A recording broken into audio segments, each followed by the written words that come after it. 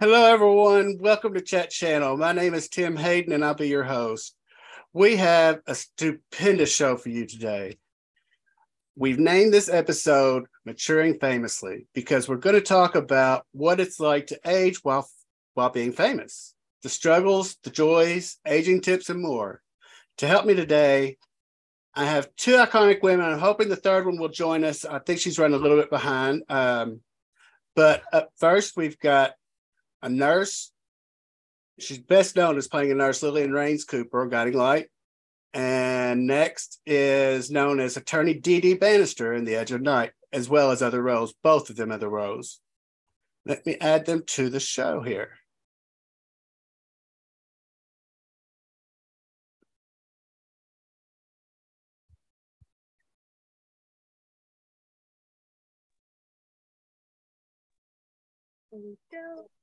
Hello, ladies. Hello there, Tim.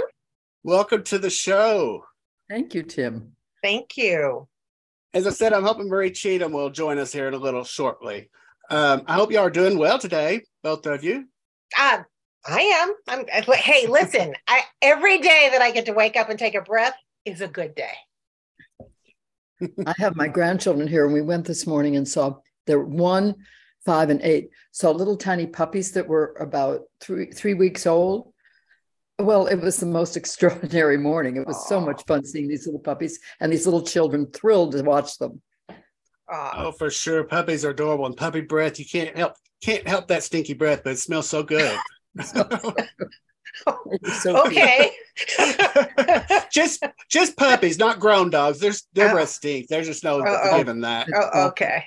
Okay. I'm eating at the same time because it's lunchtime here.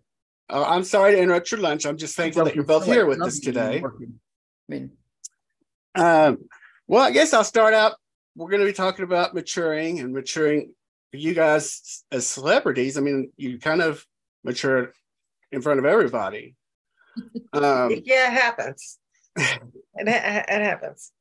How do you two feel about maturing? I mean, I know you have to do it, but I feel good about it. I feel great. I don't know if you had a chance to see, I have a TEDx talk and I'm an age disruptor for AARP. And I think we need to change the paradigm on aging, especially with women and aging. I think socially and culturally, we've been hypnotized into believing that old is bad and young is good, and that's ridiculous. It's all good as long as you're here on the planet and you're able to take a breath. It's all good. Now, what did you say? You have an age disruptor? I'd like to know about that. Oh, I am AARP identified me as an age disruptor. I do. They sent a camera crew to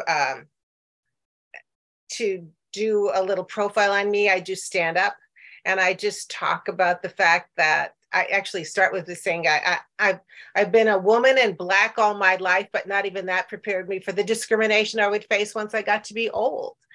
And it is true. It's I don't know what happened with you, Tina, but after making a really great living as an actress for 30 years, when I hit my mid-50s, the casting directors just stopped calling.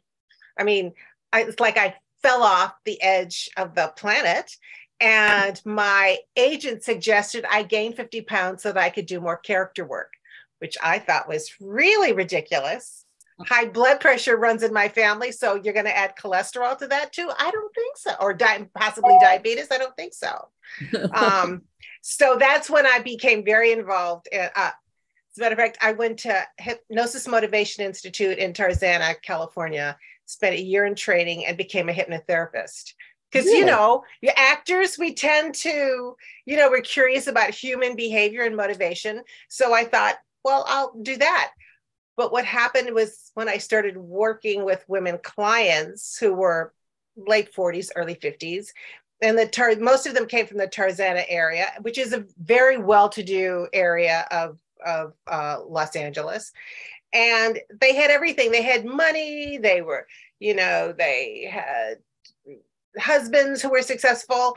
A lot of them were starting to become empty nesters, and they were suffering from depression. And that's when I realized that my job was not to hypnotize them, but to dehypnotize them from the trance that we are all in, that women lose value and social and sexual currency as we age. And it sort of became my mission in life to change that paradigm. My very first solo show was actually in the auditorium at the Institute, and it was snap out of it. You've only been hypnotized into believing you're over the hill. So, and I've just been doing that ever since, they stopped hiring me. So I started hiring myself and started doing solo shows and stand-up comedy. I do transformational, speaking and talking about that. So as a matter of fact, I'm going to be in Florida this weekend coming up. Yeah, in Tampa. I'm a speaker at the Association for Jewish Aging Services in Tampa for their annual conference. And I'm talking about women and aging and ageism. Terrific. Yeah, that's kind of my thing. I forgot to mention that you do a fabulous job with your Aging Shamelessly, and Tina also has on her social media, she does aging tips, which are phenomenal. So getting you two here is just wonderful. I mean, because you both are the perfect people. Perfect people. Perfect people. Absolutely. Do you feel that, Tina, maturing is a negative thing? No. Yeah. No, I really don't. And I take issue with what you said about Maverick. Remember, you said that she was not asked because she was old. She's very heavy now. She has short, dark, white hair. She just doesn't look like the person she would look like, Kelly McGillis. Had she, right. She said that, not me. I was quoting her. I know she did. So I went and looked at her right away. I looked her up right away to see what that meant. And I could see she wouldn't care. I mean, she'd sort of chosen a different path, shall we say. And so that's what I meant, but I take issue with her sort of blaming it on aging because, look at Jane Fonda at 85 or whatever she is and looking incredible. I'm 80 and I'm thrilled being 80. And I tell everybody, it's just part of what we're doing. I remember Helen Bonham Carter said, it's a crime. It's become shameful to age, as though you could stop it. I mean, I thought that was hysterical. And she, of course, fights it too. I mean, as you do. And she talks about it and, she doesn't pretend that she's not her age. And she's still working all the time. I don't know how old she is. I bet she's in her late 60s. Helena Bonham Carter, I think she's like in her 50s. Isn't she 50s? Does it make any difference? Well, it does make a difference because there are certain ages where, see, we look up how old Helen Bonham Carter is. Okay. My husband's right there, so I just thought I'd take him into action.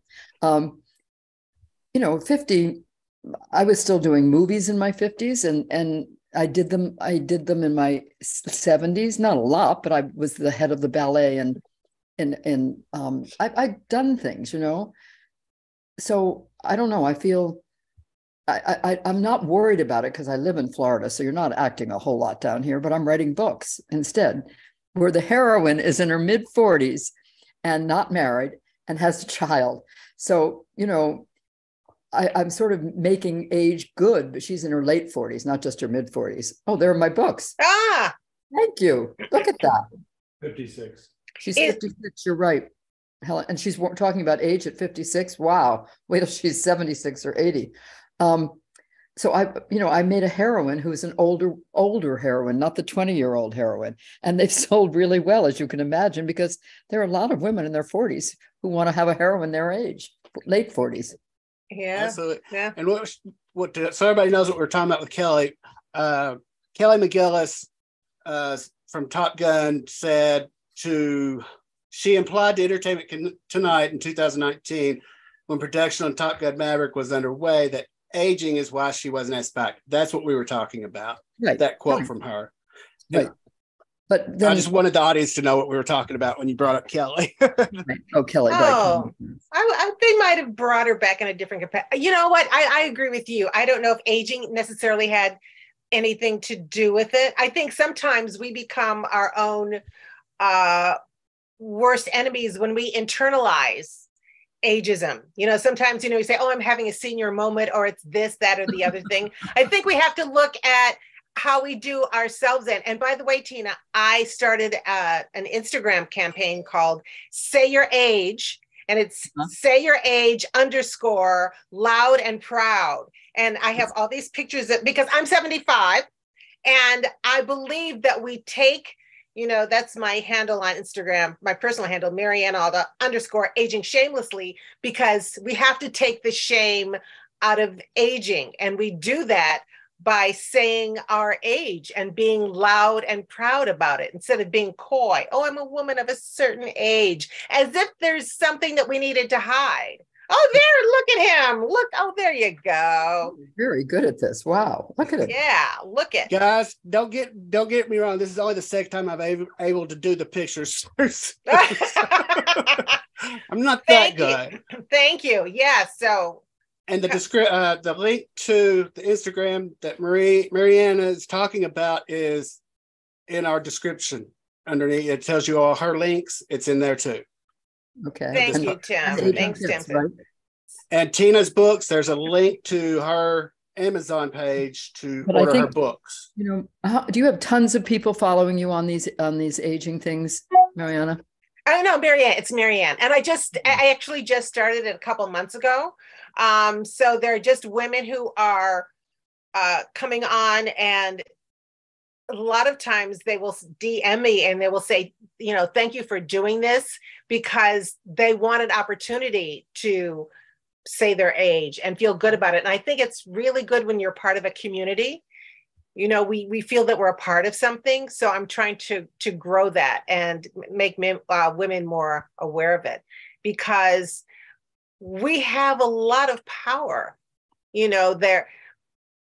The frontline baby boomers are still around, and then the what is it, the Gen X, the Gen X is coming up. They're in their 50s now, because my son is part of Gen X. My son is my daughter-in-law.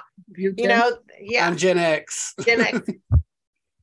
It's funny you bring that up, because they brought something up today. It was actually on the morning show, CBS morning show, and where the Gen or the millennials are now coming at Gen X people, saying that we are the real Karens, that they've quit coming after the baby boomers. Now they're going after us, saying that we were bad parents. I shared the article on my page about it this morning. It was crazy. I mean, blaming us for everything, saying everything was our fault. I'm glad the baby boomers. Thanks for taking the pressure off us, Tim. Oh, no problem. That's the thing that, that I think is the problem of our time, that we otherize people.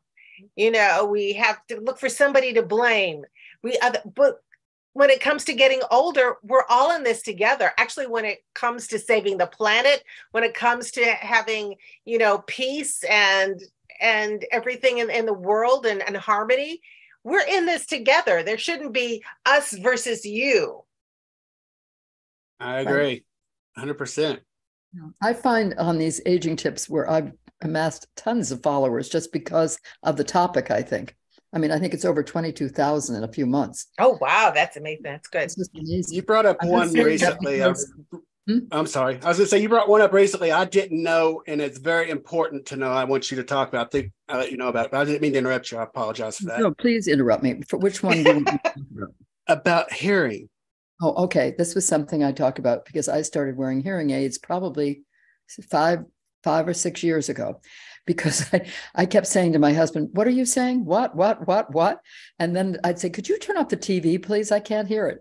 And he looked at me and said, maybe you want to go and have your ears tested. So I did. And I went in, and the hearing doctor said to me, you're losing some hearing, and you should get hearing aids. And I thought, and he said, and if you don't, Tina, you'll get Alzheimer's. And I said, pardon me. And he said, all the neurons in your head are trying to hear what people are saying, and they're intermingling the wrong way. And he said, I'm telling you the truth. So I called my doctor in New York. I live in Florida now. And I said, is this true? And he said, absolutely, Tina, go online. So I went online to hearing loss and Alzheimer's. And unless you get hearing aids and get them right away and keep using them. I mean, I get up in the morning and I occasionally don't put them in, and my husband will look at me and go, hearing aids? Because I'm going, what? And I wear them all day until I go to sleep at night. And I almost want to wear them through the night, but you have to charge them. So I do that. But the thought that you can stop a part of aging that isn't fun, which would be to get Alzheimer's, and we all can get it. I certainly forget names of people all the time. And I just, whenever I see someone and they're not listening, I mean, they're not hearing or they're not part of the conversation, I might say, I think you need hearing aids, and here's my hearing doctor. I should be making money on this. I use Widex, which I happen to use because that's what my hearing aid doctor gave me. But I'm so glad he told me. If he hadn't told me about that Alzheimer's thing, I'm not sure I would have gotten hearing aids. And I put that on as a tip one day, and many people wrote me and said, thank you so much. My husband, it's never them. My husband needs them. He won't get them. But now that I've told him that if he doesn't, he's making himself, his mind's going all in the wrong directions. And so he's not hearing, and he's not also making his mind screwed up. I mean, I saw that. Really interesting. It is. I saw it. A lot of that kind of tip. My hearing's okay, but my biggest fear has always been getting Alzheimer's. Well, everybody. And you said that, and I was just like, oh my God, why? I'm almost 51 in 2 weeks. I'll be 51. Why have I never heard this before? I think a lot of people haven't, and I didn't know, but when I went online, that's where, and you just Google it and it comes up all over the place. And I think if the hearing doctors would tell people this and maybe give them a piece of paper with the Google thing on it, they'd believe it, and then they'd go and get them. And then you can go to Walmart's, you can get them anywhere. You don't have to go to a hearing doctor. I like to, because when I lost one, they sent me another pair the next day. But many people, you don't want to spend the money. I think there's probably insurance. I'm not sure. I don't think I got insurance. I didn't. No, I think that's a problem that usually is not covered by insurance. I think Screen Actors Guild, I think before they got rid of the older people, as they did, as you know. Yeah. They sent us to somewhere else because they knew we were coming en masse and we were going to need a lot of insurance, I think. But we were all thrown out of Screen Actors Guild, and people like Whoopi Goldberg fought it.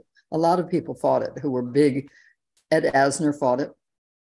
Yeah, it was a bait and switch, because I don't know about you, but there were times when I didn't make enough coverage during that year. So I was on self-pay, because the thing was, if you stopped, you were guaranteed health insurance for life once you reach 65.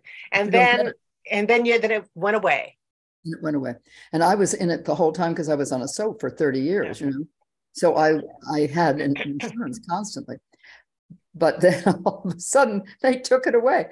And the minute they said this, I went and looked at their alternatives right away to make sure I would be covered by the alternatives they gave us. But it's not the same. I loved having Screen Actors Guild, and they took care of everything right away. They were great. I do know there are some hearing companies that do give a free basic hearing test. Oh, you can get your test for free, but the hearing aids are very expensive. Right. Well, even Costco and Walmart, I think, have them Sam's a third, and you can probably pay it in short blocks of time. But I think people who don't do that are going to have much more expenses in health care afterward if they lose their hearing. I know our Sam's Club has a hearing little booth to test hearing, and you get your hearing aids there and everything. Oh, that's perfect. That's what we need. They really do. It's on the way out by the service desk. You can just stop there and have your hearing tested. Have you all ever been told that you were too old? You're too old to do this role, too old for any of the parts or anything? I don't think I was ever told I was too old. I just wasn't called in anymore. There was no reason that was given. It's just, like I said, for me, the casting director stopped calling, because Edge of Night was canceled in 1984. And so that's when I moved to Los Angeles, and I had a great career for about another decade or so, maybe decade and a half. And then everything kind of went away. Now what's interesting, and I think I now that I'm 75, I'm experiencing a renaissance. I worked more in film in the last 18 months than I had in the previous 2 decades, really. And a lot of that had to do with with the pandemic. I had done my solo show at the National Black Theater Festival in 2019. It got picked up and I did it at the Billie Holiday Theater for a limited engagement in February of 2020. And I was planning on going out to LA and doing it there. But of course, the pandemic happened and shut everything down. And about a year later, a friend of mine who does a lot of voiceovers called me and she said, there's this thing called Clubhouse. Have you ever heard of it? And I hadn't. And she explained it to me. Are you on Clubhouse, Tina? What is Clubhouse? Clubhouse is it's an audio app. I think of it as kind of a cross between a podcast and a party line. It's an app, it's on your phone. And there are rooms you go into, and audio, it's like different programs. And then you can come in, you can listen. And then there's a little icon. You can raise your hand. You can come up to the stage. You can contribute to the conversation. And there are all of these, there was a new Hollywood room.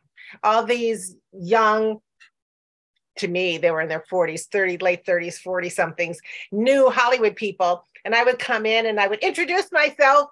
And I was in one room and I introduced myself and my typical spiel to all of these young writer, producer, directors was that according to and I take this in my TED Talk, according to a 2017 survey, Federal Survey of Consumer Finances, women control 70% of the wealth in this country, and baby boomers contribute like 70% into the 75% of discretionary income. I mean, maybe I have it backwards, but it's 70 and 75. And so I said, so when you do not include a nuanced, complicated, engaging, older female character, you're leaving money on the table. Well, some of these people heard me and they started writing things for me. And so you got a DM in my Instagram. We'd love to have you for this part. So I went out, I think it's 2021, and did a short film that's now on the All Black streaming channel. AMC started an All Black streaming channel, and I did this little short film called Gumbo. And I'm getting ready to do, let me plug the producer, Gino Brooks, and Jess Waters was the writer-director. Tamika Briscoe was also a part of that group. And she contacted me a month ago about playing a lead character in this independent film that she's doing as a hotshot dynasty type female media mogul.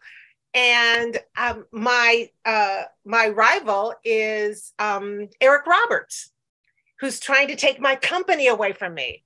So here at 75, I get to play this dynamic female character, but who is hiring me are the Gen X, the millennials, they call them the geriatric millennials. If you're over like the front end of the millennials, they're hiring me because I find that this younger generation coming up, once they have an awareness of aging and ageism, they look forward because they know they're not going backwards, and they want to make getting older look good, because we are already in the world that they are about to inhabit. And they want to, make sure that there's a place for them when they get there. That sounds like a show, actually. Well, look at what Jane Fonda's doing, and they're doing movies now. I mean, Frankie and Johnny, and they're doing quite a few TV shows and movies. 85-year-old Sally Field and Jane Fonda, and they're all working Rita Moran films, and having the leads in them, and it's wonderful to see this, isn't it?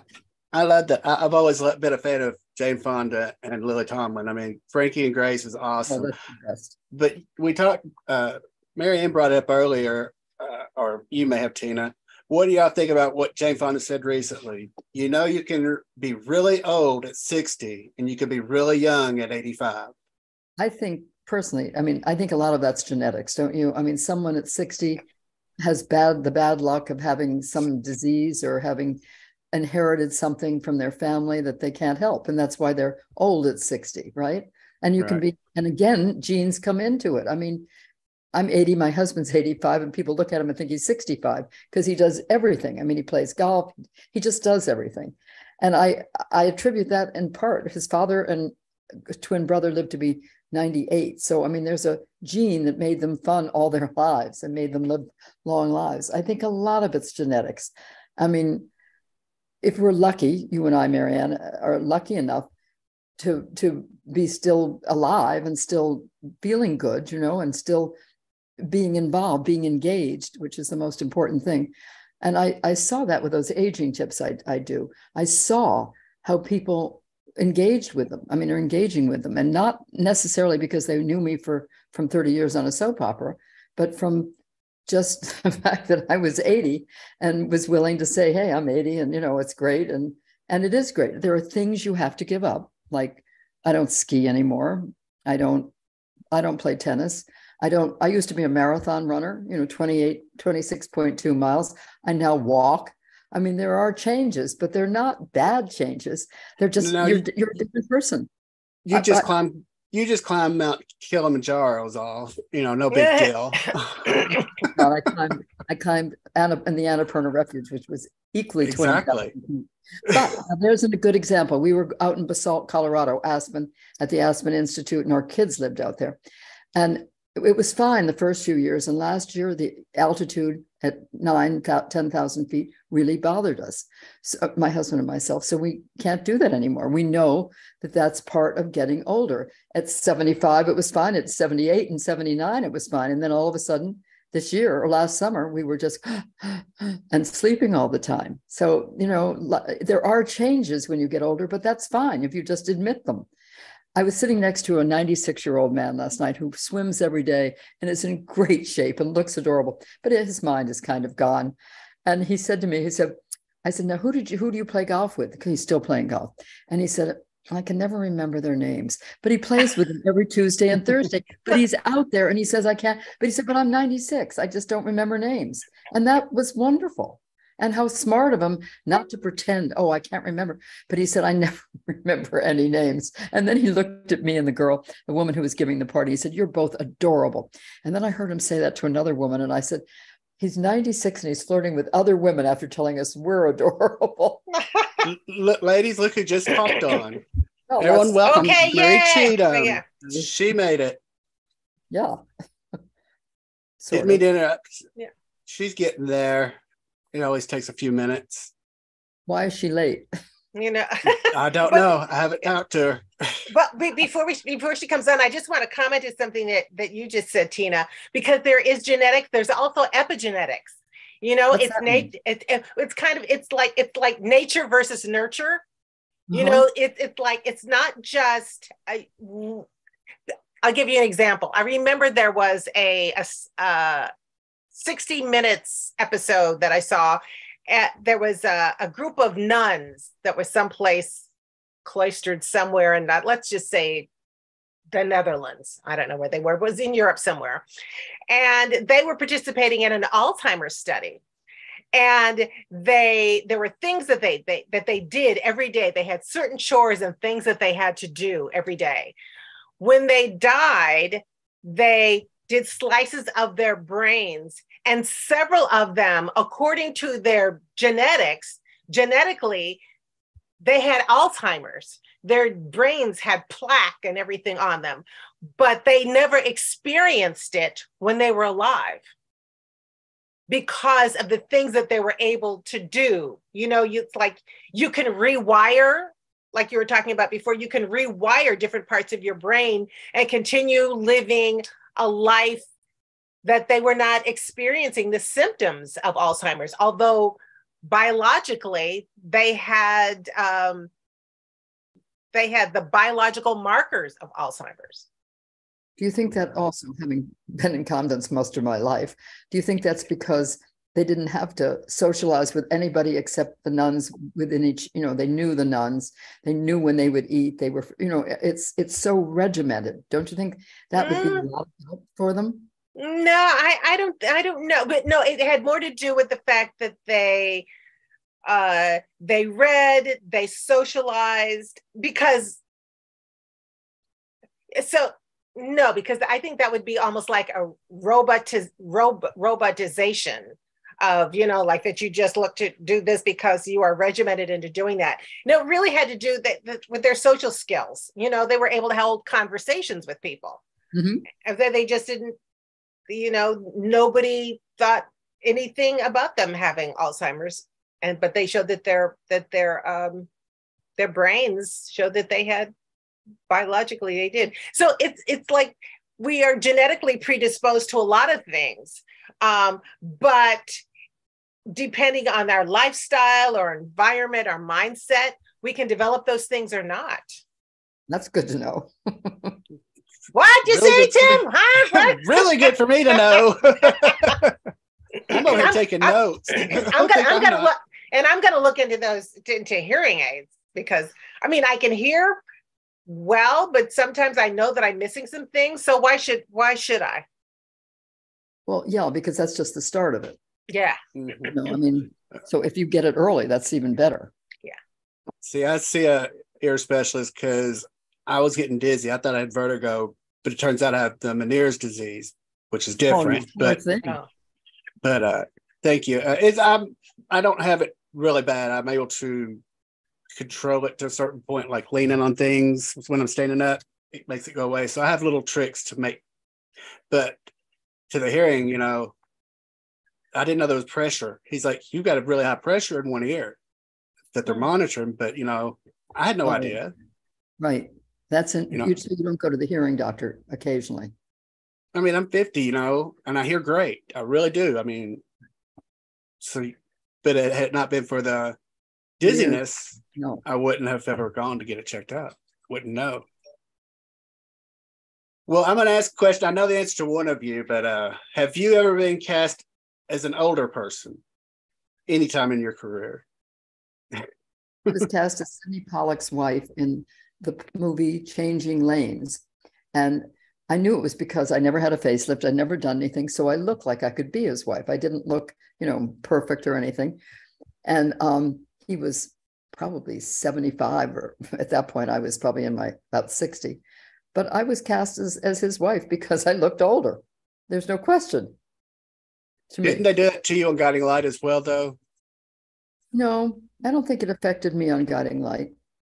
Because I know you and Beth were really not close in age, but your age proportion was different. 20 years apart. Oh, that's really? Okay. I thought that they told you, made you older because they brought Beth on as older. No, they didn't make me older. I was older.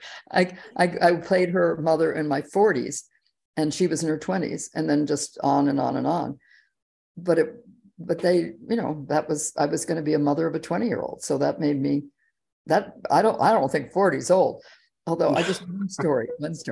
I remember when I was young, like in my 20s, and I was auditioning for commercials, and I saw this woman walk in, and I thought, what is she doing here? Honestly, why is she still doing this? And she was about 40, and I thought she was ancient. And I now laugh because here I am at this age, and I'm happy.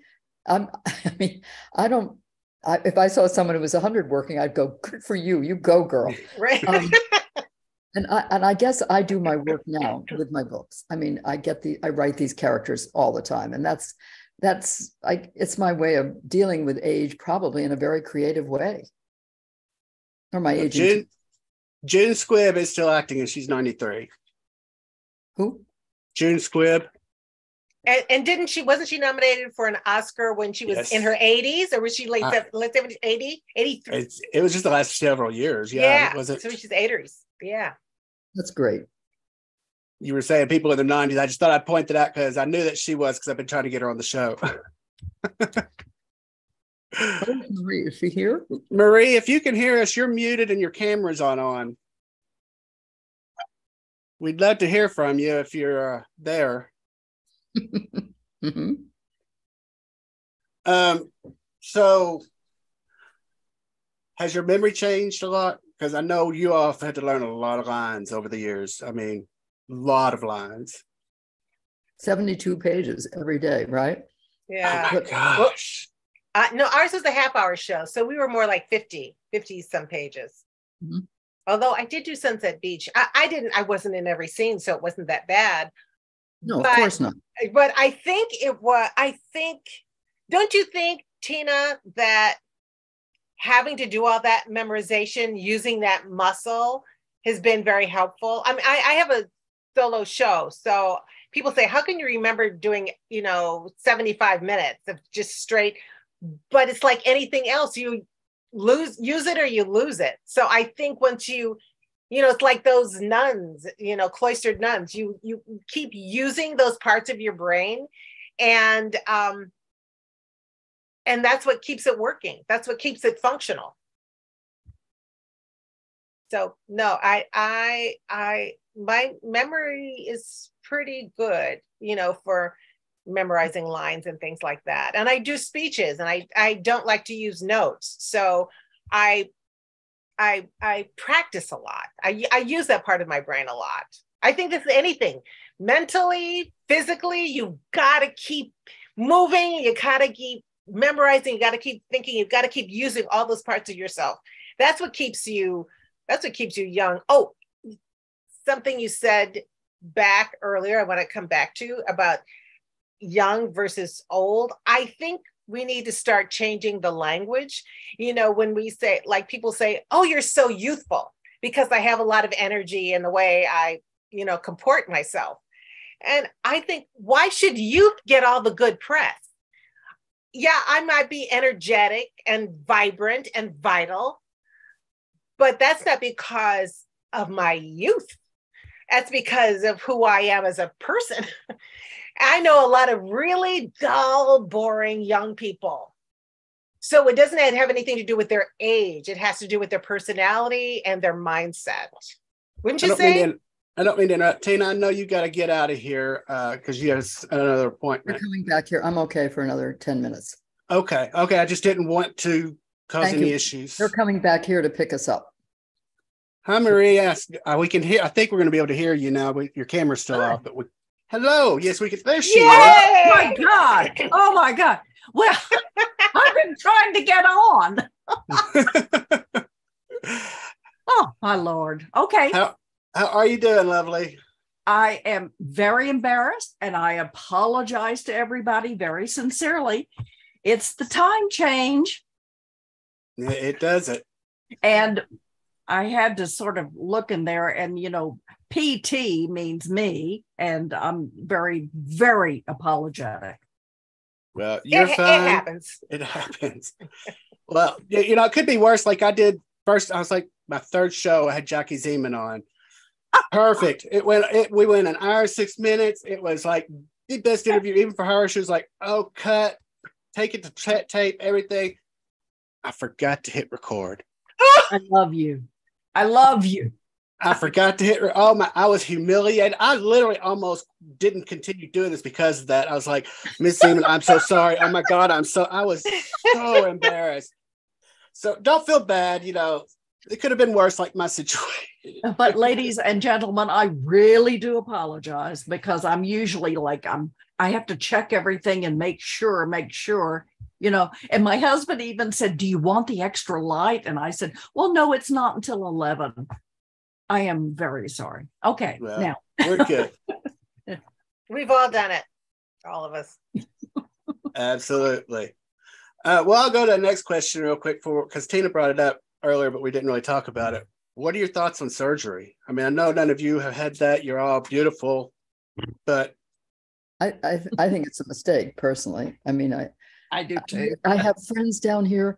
I had sat next to one at lunch the other day, and she said something about, I've had facelifts and I get Botox, and she looked gorgeous. And I thought, but I'm just afraid of it more than anything. I mean, what if something went wrong? And you see these people where it went wrong and who were beautiful and no longer are. And I'm all for it if someone wants to do it. I think it's great. Poor Mickey Rourke is a good example. They messed him up, and he didn't need it, but they messed him up. And Who did they mess up? Mickey Rourke. He Mickey went in Rourke. to have facial, facelift, and it didn't go good. It didn't turn out well, A and they lot of weren't them. able to fix it. And people who don't work anymore because their faces ruined it. And they were beautiful and fabulous. It's just crazy. Yeah. And I'm afraid that I'd wake up and all that stuff would be down at my ankles, giggling as I walk. Well, whatever anybody wants to do, if it makes them feel good, I figure okay.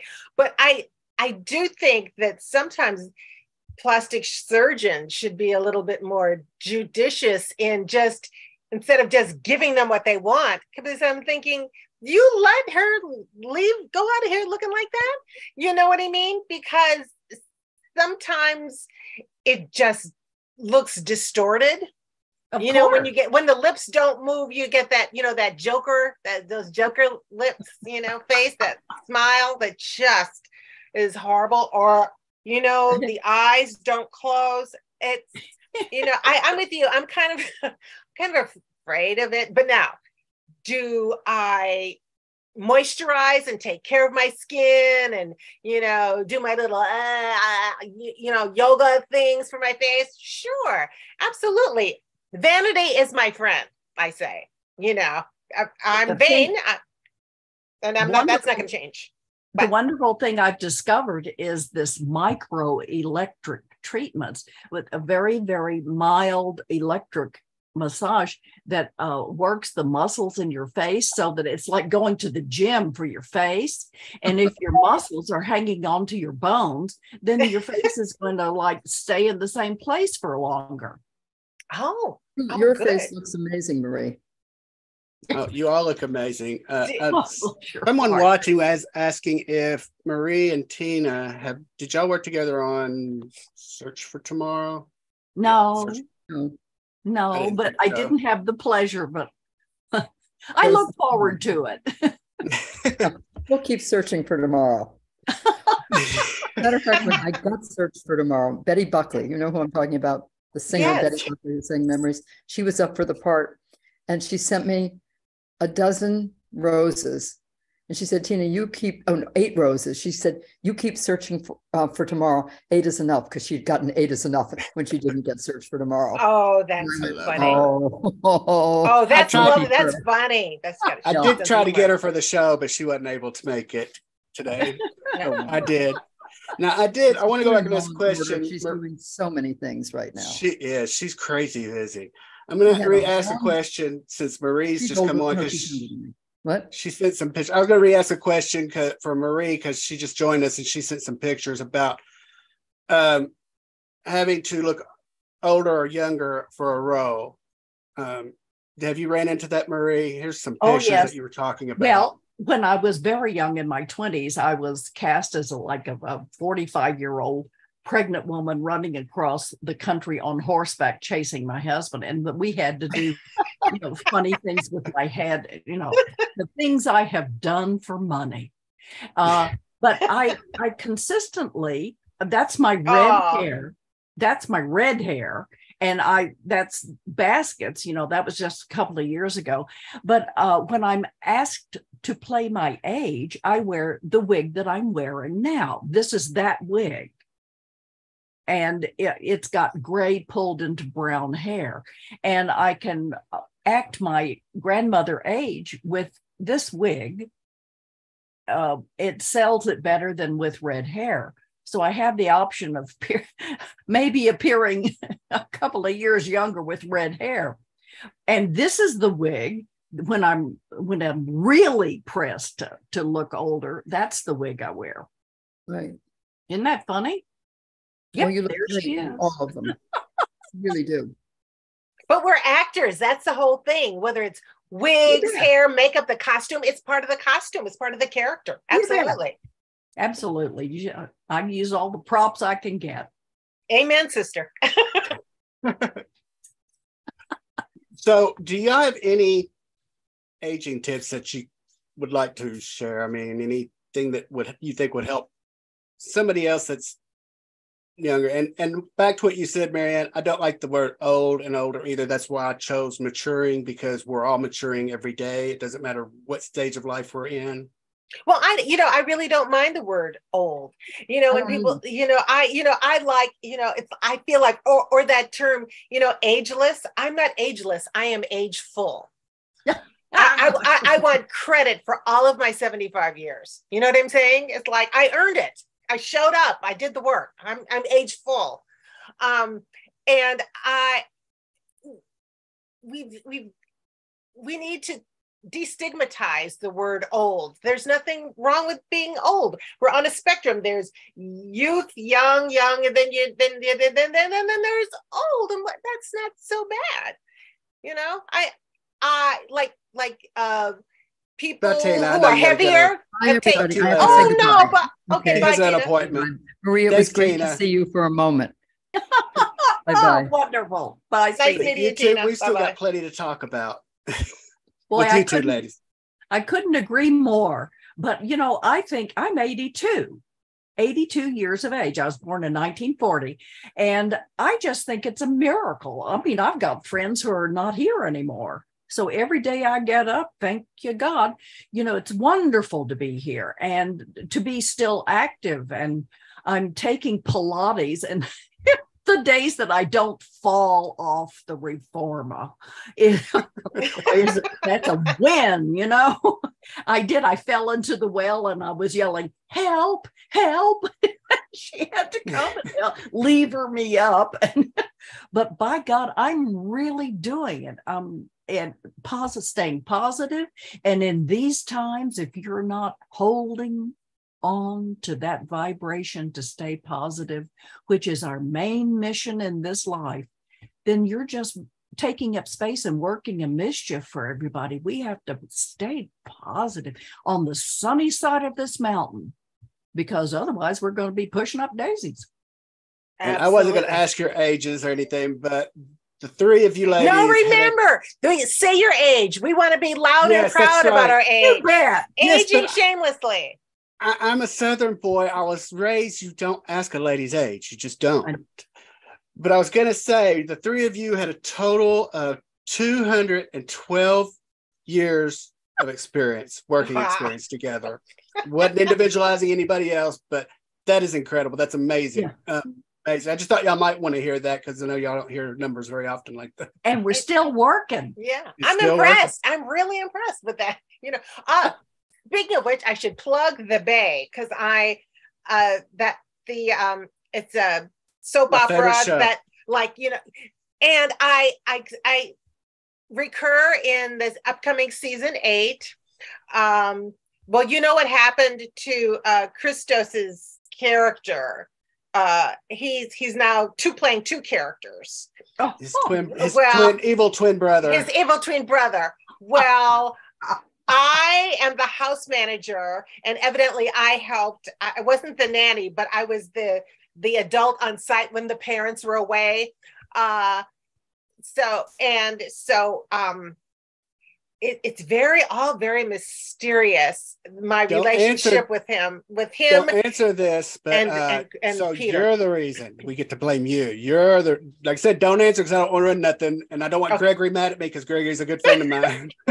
So I'm not going to do that to anybody. Gregory and Wendy, I had Christos on a couple of weeks. I'm doing a big thing with them. I love getting all their characters on them, because they're just incredible. But yeah, I don't want Gregory mad at me or Wendy. Well, let's just say I have a connection between both Peter and Adam. Yes, it's Adam. Between the two characters somehow, and my character's name is Violet Givens. Does that give anything away to you? Yes, I know. Okay. I know because I watch the show. I don't know because anybody's told me. That's why I'm not saying anything. But I know who you are. Then I won't say anything, and then Stephen Schnetzer and Maxwell Caulfield, we're kind of like, we've got this thing going. It's very interesting, and they're just a bunch of fun people to work with, and it was great getting into that soap opera thing again. So yeah, I was just saying, Marie, that it's like there was a drought like in my 50s and 60s. And now that I'm in my 70s, it's like, yeah, there's things are coming back around again. And I find it really fascinating and fun. Let's see, what else do I have to plug? I have to plug this. So they're coming. I did an independent sitcom pilot called Ben and Tony. And when it comes to comedy, the thing that I love about this particular pilot is that with Donald Watson and Dominic Oliver, I am the ex-wife of both of them. and they were best friends. We all went to high school together. But what I loved about this show is that, and I do this in my stand-up, I do not do self-deprecating humor about my age. Good. You know, I think that we need to celebrate getting older. I hate comedies where the older person is the butt of the joke. Then you're not a really good writer. You're not a really good comic if the best you can come up with is making fun of old people. Yes. You know, get some better material. Yes. And also, I like the idea that an older person is doing something you never expected an older person to do. You know, right. I like playing those. And I bless the day that I came into the character lady roles, because those are the ones that have the most fun. And I have waited all of my life to play these character women. All of my life. We're going to have to try to get you on the Bay as well, because it's a fabulous show. And what you were just talking about. I had Charlene Tilton on a few weeks ago, and she did I think it was a Hallmark or one of those type of movies. It probably wasn't Hallmark, but it's called Heaven Sent. Oh yeah, and it's got her and Karen Abercrombie. It's a good show, and it's about older women. You know, older women because they're older. It's not. I mean, there's a younger character too. It's about two of them, but it's more about. Well, look at the I Love Tom Brady movie with all those lovely gals. 80 for Brady. We're a hell of a lot. We're a hell of a lot of fun. You know, we are, but Hollywood has been slow to catch up with that. Now, the interesting thing though is Madison Avenue has been a lot quicker, but that's because they want those advertising dollars. Those advertisers, you know, they sell us a lot of stuff, or they want to. I've never seen. Have you noticed that there's more commercials for medications and stuff? I don't remember seeing that so much when I was growing up, but now there are medications I can't even pronounce. Well, who even know? They advertise to the customers who then go say to your, ask your doctor if you're right. And then they go, I want this thing. Well, how do you medicate through advertising? It's just crazy. I can't remember what medication it is, and I wouldn't have said it anyway, but it's a medication for diabetes that doctors are now prescribing for a quick way to lose weight. And that's as far as I'll go. I kind of figured you would know what I was talking about. Yes. But there's a big issue of it coming up in the news, and politically, I guess you would say, because well, one of the good things about our industry is that if you get on a show, you play that character through your years. Have you already talked about this? No. Oh, I loved it because when I was younger, I had to hit my knees as a young girl and cry all the time. And I ruined so many pairs of pantyhose. But as I grew older, you mature. Well, the characters you play mature too. It's really wonderful. And I've always known that I would have the biggest portion of my career as an older woman. So here you go. Well, I mean, as an older woman, you've played in Baskets. You played in Heart of Dixie. Has and Has Not, Hart of Dixie. I just love playing those characters that come in and say, well, if you saw it, why'd you step in it? Well, I loved you on Has and Have Nots. I mean, that was one of my favorites that you played. I beg your pardon? Oh, speaking of hearing, this is a very interesting thing. I wear 2 hearing aids, and it's fabulous because now on my telephone, when I talk to people, I can hear it in my head. Were you on? I programmed it. I can hear it in my head.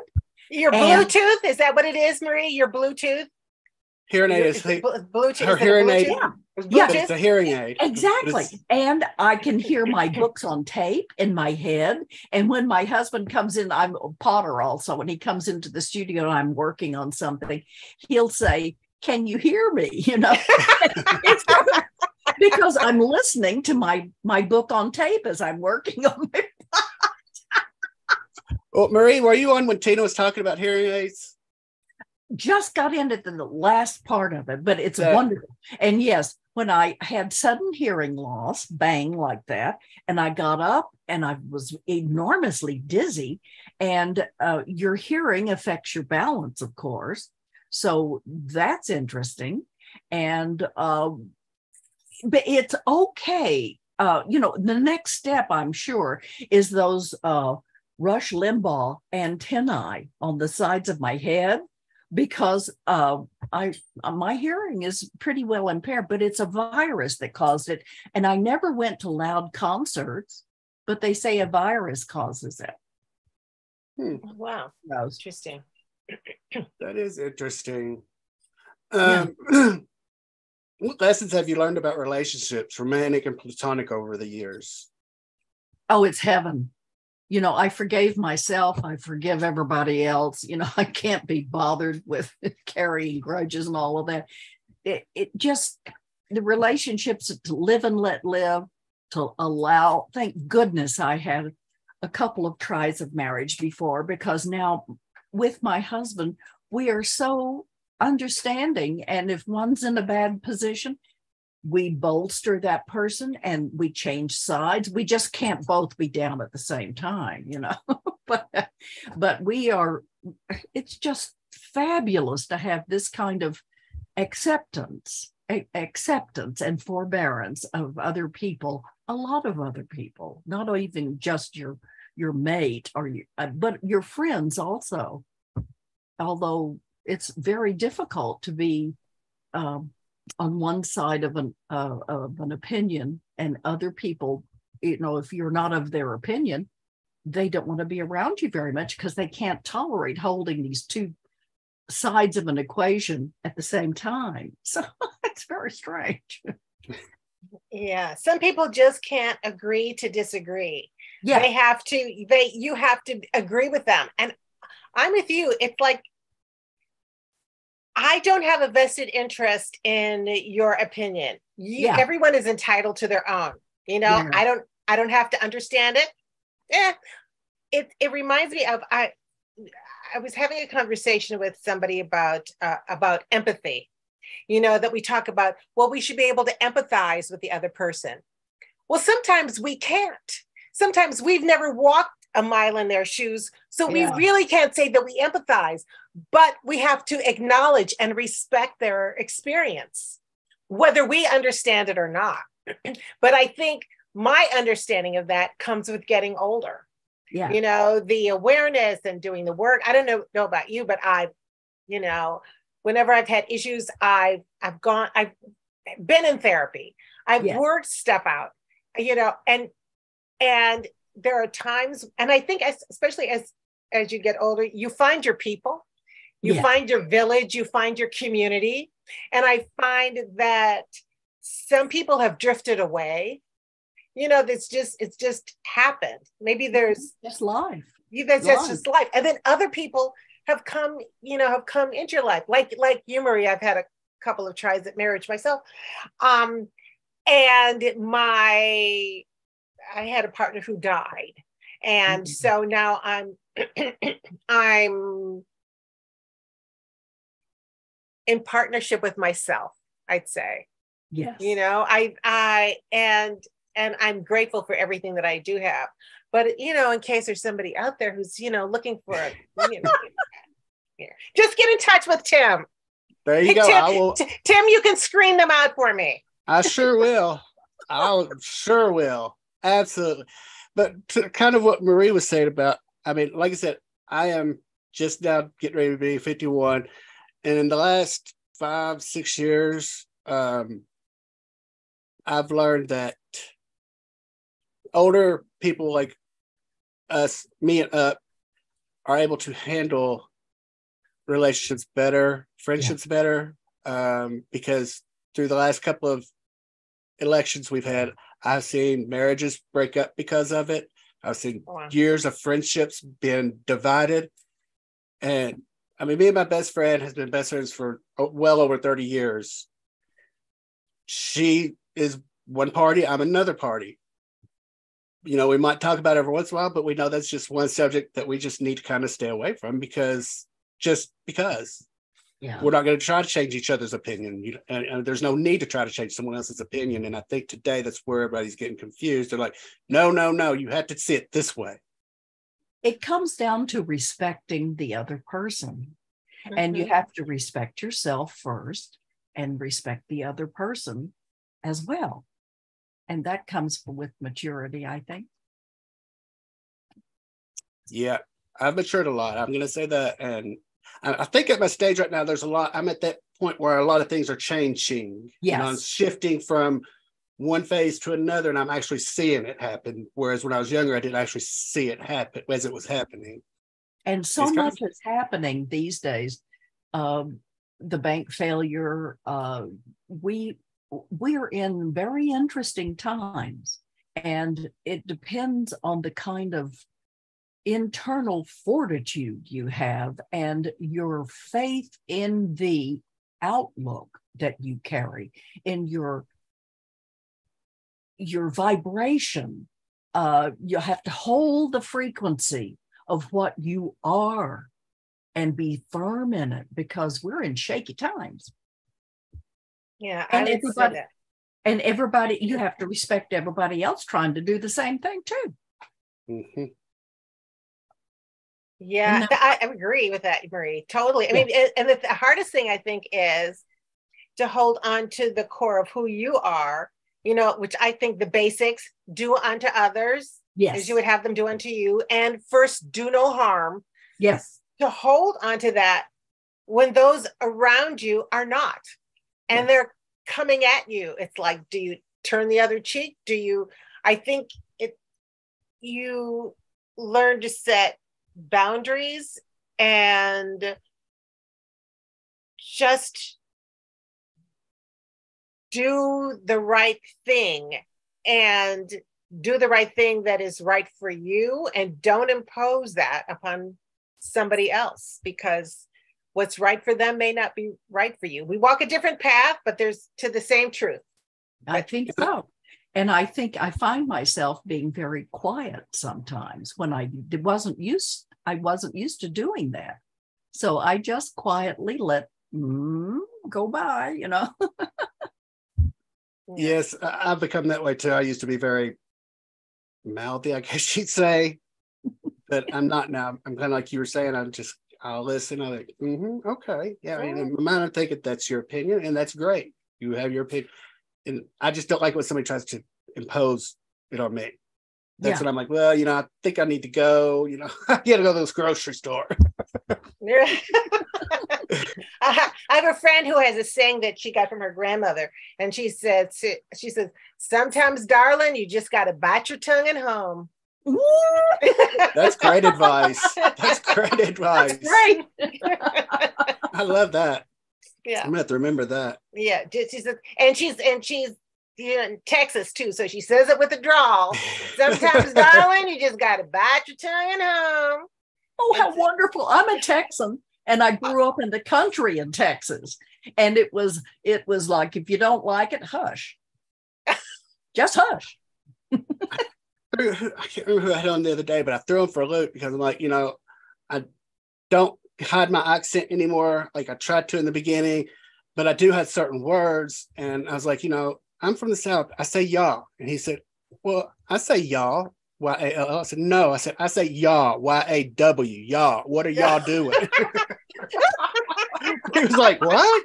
And then she spelled it out. She's like, okay, I had to spell it out first. How y'all doing? Oh, that's funny. That's funny. That and eat your greens. Eat your greens. Yep. Eat your greens. Yonder. For me, be eat your collards. Yeah. Collard greens. Absolutely. I have collards now in my garden. I've gone to raised beds because the gophers kept getting up and taking the plants down. I watched them disappear. So I now have raised beds, and the benefit of it is that the soil is wonderful and you don't have to bend over as far. And I have collards and mustard and all that stuff growing out right out there. I'm coming here. When are you inviting me over for dinner, Maree? Okay. And the big thing in our household was when we got the worm hotel. I have a big thing that looks like don't make it bad, because worm castings are the best fertilizer. I know. And it looks like a big garbage can that you fill up with compost, put the worms on top, and then you feed them with your, coffee grounds and your garbage out of the kitchen, your kitchen scraps. And then the worm castings are down at the bottom. Oh, it's wonderful. Now that's a sad thing when that's the biggest thing in your life that month. Guana is too. Guana is good fertilizer too. That's bat. Poop. Yeah, I didn't know how to put it. Now I will say, because grew up on a farm. My brother's actually raising our chickens. We have a chicken farm. Yeah, and don't ever put chicken compost on your yard. If you do, you're going to be mowing your grass 3 times a week. Yeah, at least 3 times a week. They did it on my son's yard before he moved in. That was 6 years ago. He's still mowing twice a week. Oh wow! Oh wow! Do you still have that chicken farm? Oh yes, we've got. We raise for Purdue Farms, and we are. And I'm very proud to say that, because we are not like some chicken farms that they talk about. Yeah. We are very, very. Actually, we have an education center with a plexiglass booth where they do tours for schools, 4-H, boys, Boy Scouts, Girl Scouts, to educate them they can see in the chicken houses, to see that they're not being mistreated. They're not being abused. There's not 100,000 chickens in one, and that's why I'm not afraid to talk about it, because I know our farm. I'll take anybody out to see it if they want to see it. And could I buy a sack of chicken manure from you? If I could get it there, if I can figure out how to get there, I'll give it to you, because it's got crazy amounts up there. Lots of dry ice. Pack it in dry ice, I would say. Just hope it's on a cool day and not a hot day. Well, I guess I'll ask y'all another question. What are y'all proudest of at this point in your life that you've... May I go first? Absolutely.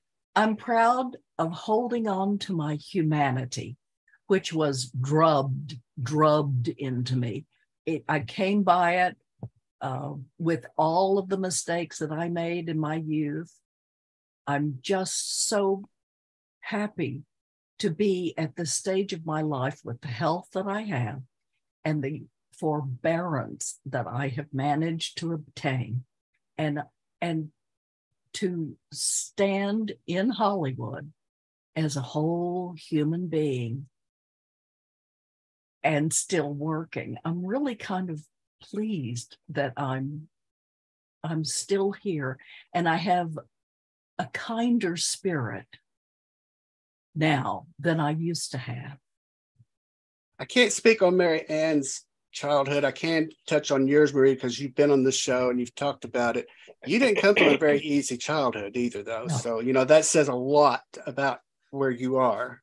Yeah. It was difficult. My mother did the very best she could with what she had. But as a Creek Indian from Oklahoma with no education and no money and no way out, she managed to drag us both up and drilled into my head to get an education. And because of that, I was on national television and have been all of my life. And I cannot imagine the hardship she endured to be able to do that. And so I think education, especially that's, you know, in our estate, that when we're all gone, the money goes to education for Native American children, because that's the only way out for some people. Mm-hmm. I don't know if you watched 1923, but you should. It's very good. It does have an Indian girl in it and what they went through back in 1923. I mean, yeah. Well, that was sent to Catholic. I mean, if you're under a certain age, were forced to go to Catholic. You were Christian, not Catholic, Christian. You were stripped of your culture. You were stripped of your language. You were stripped of your religion. And 1923 portrays that perfectly. This one girl, I mean, I can't think of his name. I love him. He came from General Hospital, but he plays one of the priests. He came from General Hospital. Sebastian Bach, something like that. Well, look, but he's phenomenal in it. Yeah. But my mother, when Mother came up, it was stinking Indian, and she told everybody she was Italian. She had darker skin and black hair, you know. So to get a job, she told everybody she was Italian. Wow, Mariann, what are you proudest of? Well, I'll just ditto what Maree said. No, actually, growing up, I had a difficult childhood in as much as my mother was very smart, and I think today she would have been diagnosed as bipolar. Oh. And she was biracial before it was popular. And so she has brothers and sisters. She has a couple of brothers, you know, who moved away from the family and they passed for white because it was so much easier for them. And so my mother, her nature was kind of, towards me at least, abusive. And I think the thing that I am most proud of is that I decided that abuse, the buck stops here. Good. And so I have a wonderful son that I'm just proud that I didn't mess him up, you know, too much, I don't think. You know, that I think I did a pretty good job as a mom. Considering the fact that I think there are some things that we were learning at the same time. You know, I was kind of, I didn't have a role model on how to parent. So I was kind of trying to figure it out and say, well, let me do this. Well, what would I like? Well, I remember some of the things that were done unto me, and I made sure that I wasn't going to do them to him. And he turned out pretty good. And now I have 2 fabulous grandchildren. And I'm really proudest of that I was able to have a career and raise my child and do pretty good by both of them. Well, we were able to break the I say habit, but it's not really a habit. You broke it from what your parent did to you. You were able to break that. And that is something to be very proud of. Mariann, you've got a couple of questions here.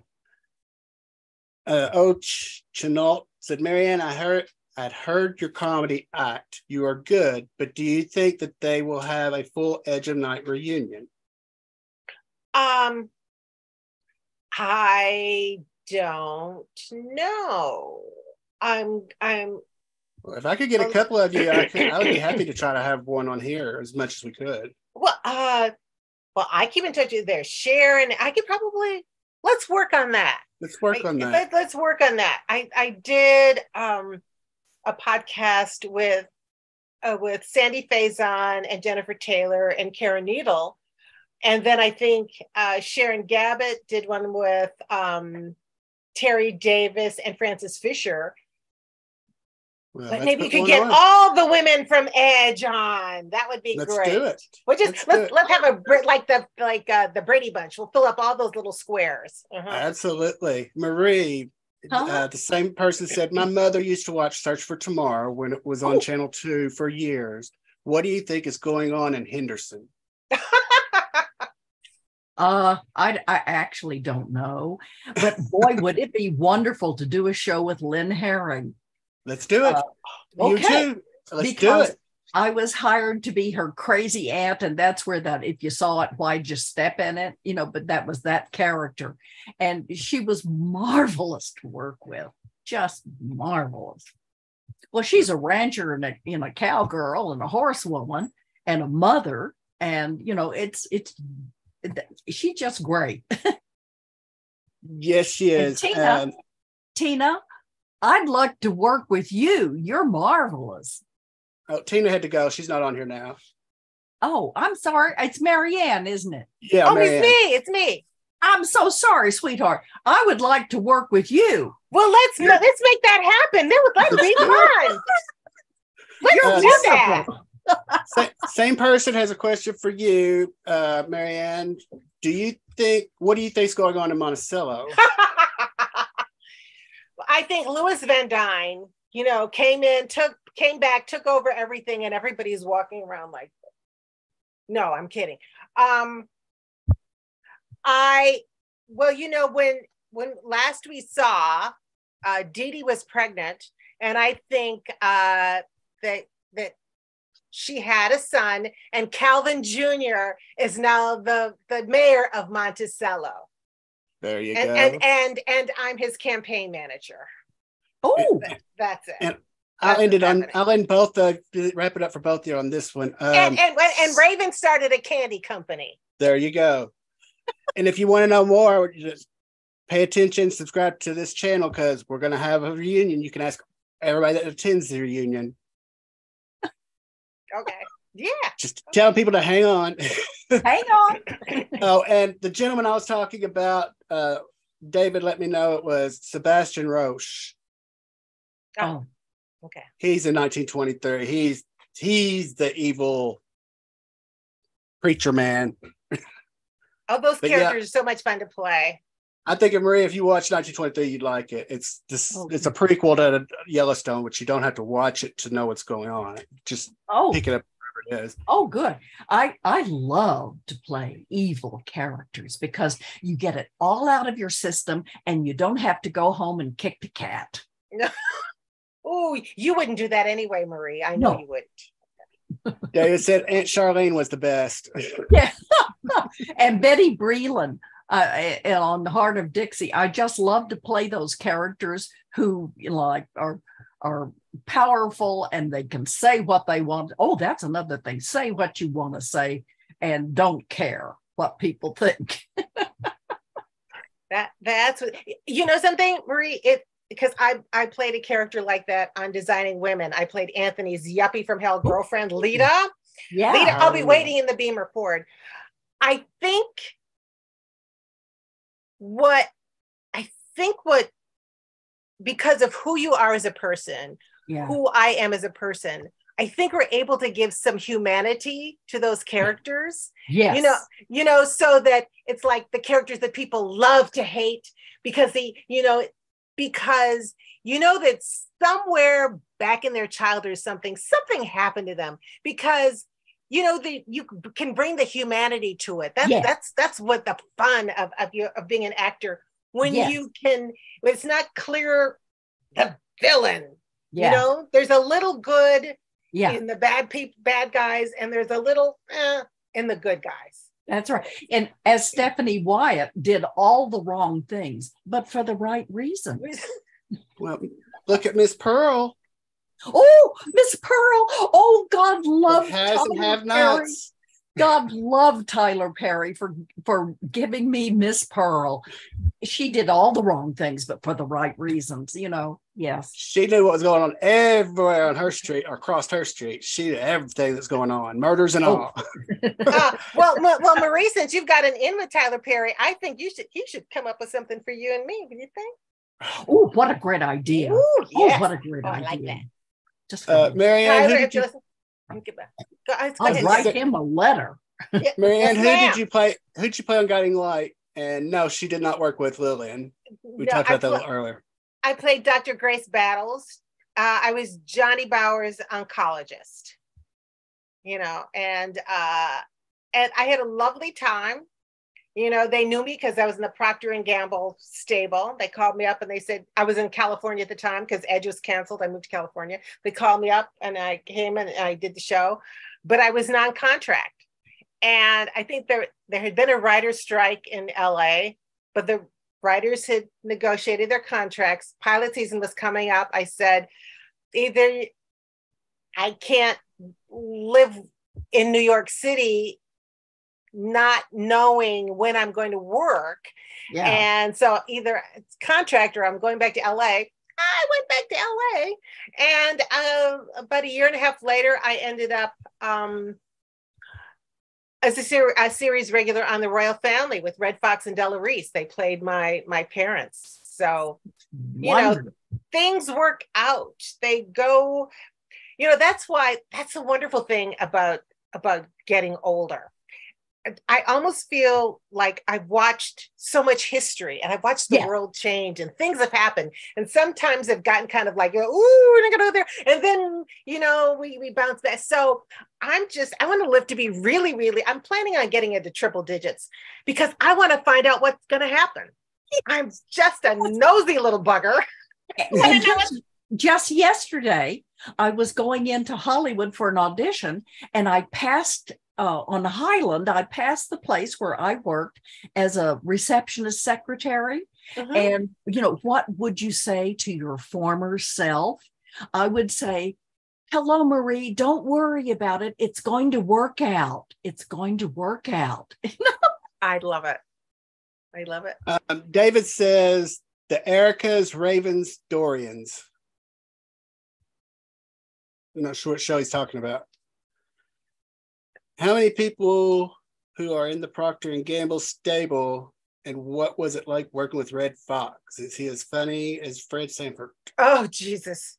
With Red, what you saw was what you got. I was hired for the role. And the first time I met him was at our photo shoot at CBS. And so, you know, I was asked to bring a bunch of, you know, clothing from home, and then they had some things, but I brought this, they put me in this Laura Ashley dress, which is actually my dress. And this is 91. And so, you know, we had those long, and so we're lined up and everything. And Red looks over to me and he said, can't we get her something else to wear? And I said, well, Red, this is my dress. And he said, well, shit, let's take up a collection and buy you some clothes then. He did not approve. And he said to me, and I've never forgotten, he said, this is show business, baby. You got to show him something. He said, you got a nice shape and everything like that. He said, do something. He made them pin the dress up in the back so that I looked, so they could show my body. And then they did that. And then he said, okay, he said, and can't we get her some socks or something? They did. They said they got some socks and they, you know, to give me, you know, boobs. And so when we went to the show, he used to tease me. He used to say, you know, only $1,500, I could buy you some, talking about having plastic surgery. And so one day, he used to tease me so much. I had the scenic department build out like a 48 quadruple D fake chest, and they had it the right color and everything like that. And so we were shooting near the end of the show. He was ill, so we would make sure that we would shoot the dress rehearsal to get a clean tape, and then just another one show, excuse me, in front of a studio audience as opposed to two shows. So it was dress rehearsal. Della's character is supposed to come through the door, and she says, you know, okay, Al, that was this character's name. I need some help with these groceries. And so he gets up out of his chair and he turns around and it said, I go through the door, and then I had this breakaway blouse and I went, ta-da! And the camera guys were not in on the joke. So they kind of like, what the hell just happened? And he just went, ah, and Della said, he couldn't say anything. He was almost like the friend, he was like this. And Red said, and Della said, she got you good, didn't she, Red? The next week, But the next week he had a heart attack on the set. And I thought maybe it was just too much for him. But he died with a smile on his face. Oh, dear. Oh, so that's true. That's true story. What a great story. Great story. Sure. And great people. I mean, Della Reese, come on. I mean, him alone, but Della Reese. Shoot. Oh, Della was, she was a minister. She was a community, and so she would have Bible study in her dressing room. And she was just amazing. Sometimes there would be some tension on the set with the producers, and she would grab me by the hand and say, "Come on, we got to stay prayed up today," and we would. It was really a wonderful experience. I've been blessed, to work with some fabulous people. I know her best from Touched by an Angel because my mom watched it religiously. So religiously touched by an angel, ha ha ha. Little joke. Sorry, didn't mean that pun. But no, the comic in me is gonna. My brain don't work that fast. I would have caught it later on. I'd be like, oh man. But yes, Maree, we need to try to get you on the Bay because it's filmed right there in California where you are, so you wouldn't have to go far. Hot dog, yeah. Well, ladies, I won't keep y'all any longer. I've had so much fun today with you all on here. Thank you for being here, both of you. Thank you, Tim. This has been great. And I feel like I've made 2 new friends today with Tina and now with you, Maree. And Tyler, if you're listening, excuse me. Are we not next door neighbor best buds waiting to happen? I'm just saying. Okay. Yeah, Mariann, I won't take offense to that. How wonderful. She made 2 new friends. Did you catch that, Maree? But you know what, Tim? I feel like I've already known you because I came on early. We have bonded already. We have. We go way back, at least 20 minutes before me and you. Way back. Way back, at least 20 minutes. Oh, God, I love you. If you ladies want to make a list of names, we could do the reunion show. Get started on it. Let me know who y'all want on it, and we'll get together and see who we can contact, who we can get in touch with. Because I know a lot of subscribers and fans want to. Because I've had 2. I had one with All My Children, and then I had one with Guiding Light, and it was everybody. There were more people that tuned in live than any of my other shows on the reunion shows. Great idea. They love the reunion shows. Sounds good. And I love it because I don't have to do much talking like I didn't today, which I love.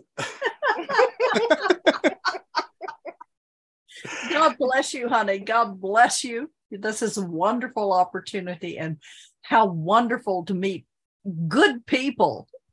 Absolutely. I've never had, I can say this, I've never had a bad person on the show. Knock on wood, but I've never had a bad person on the show. Now that speaks to you, Tim. That doesn't say I haven't ran into a couple of publicists that don't care for me, but we won't name names. Well, I appreciate y'all being here and taking the time. And like I said, let's get this going. We'll get these reunion shows going. Anytime y'all both have my email. Maree, you have my number. Okay. I'll send it to you, Mariann, if you want it. Well, actually, I was going to say, I don't have your. Okay, I yes, you do. It's on my email. It's an email. It's an email. So let's make it happen, ladies. Sounds like a plan. Bye. Thank you. Bye. Thank you. Bye. Have a good day, everybody. Bye.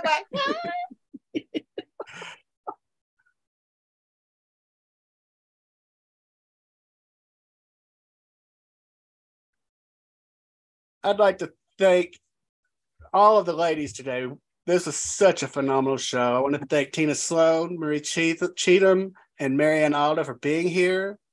I want to remind everyone, season 8 of The Bay will be coming out soon, and it's going to have Mariann in it and a lot of other people. I know I can't wait to watch it for sure.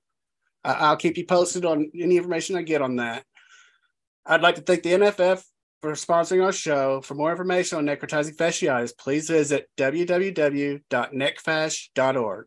Please subscribe to our YouTube channel for upcoming episodes, reunion shows included. Remember,